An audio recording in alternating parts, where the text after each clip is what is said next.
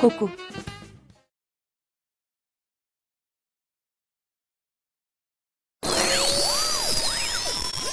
Fresh baked bread, chocolate chip cookies, and freshly mown grass. For sure, at least one of these things reminds you of a pleasant memory, and more importantly, a pleasant smell. Hi, I'm Rebecca Brayton, and welcome to WatchMojo.com. And today we'll be looking at the connection between scent and spending. What effect does scent have on humans? So if you ask the average person, how do you think scent impacts you in a store or in a shopping mall? They think, it must change your mood. But actually, most of the research suggests it doesn't change your mood. But it can make you spend more money, it can make you linger longer, and it can impact how positively you evaluate products or the store you're in. How important is one's sense of smell to our everyday life? Most people underestimate the importance of scent. People who lose their sense of smell actually go into depression, and they describe the world as being kind of dull and lifeless.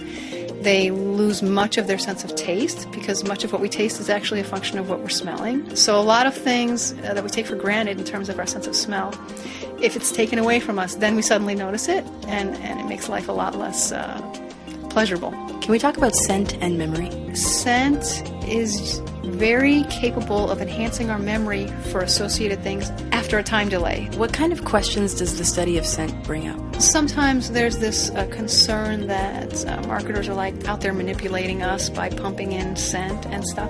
And there is the potential for that because in a lot of my studies, what I find is the vast majority of the participants in my studies never remember having been exposed to a scent.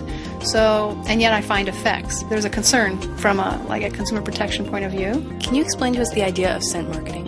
More and more retailers are trying the use of ambient scent, which means pumping in an odor that's not attached to one particular thing, it's just in the atmosphere. I think that's becoming a more popular marketing tactic or a way to enhance people's experience, in the space. And where might we be seeing it eventually? It's probably in more spaces than you know now. And in fact, I would encourage consumers to be conscious of their environment and try to notice whether they think something is being introduced into the atmosphere to make them more relaxed. What should we expect in the future from scent marketing? Going forward, we need to be conscious of people who don't like scent. They might have a physical reaction to it, and so we need to be really sensitive to the possibility of, doing no harm. Thank you very much. Welcome.